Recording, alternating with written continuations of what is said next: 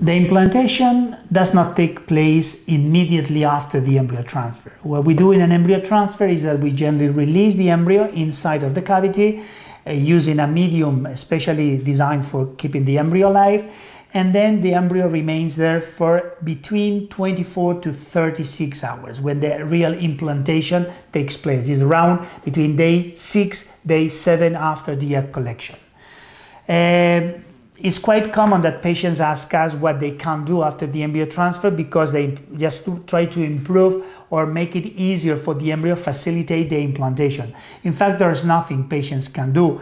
And as I always say, I give the example of a woman who gets pregnant naturally, and well, these women do not usually do anything special. They just live completely normal life and they don't stay at home, they don't stop doing things, they go to the gym, they have their glass of wine whenever they want, or things like that.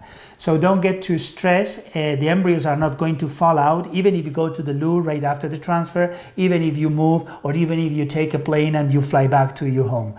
So this, the endometrium cavity is a virtual cavity, and the embryos remain there until they implant or not.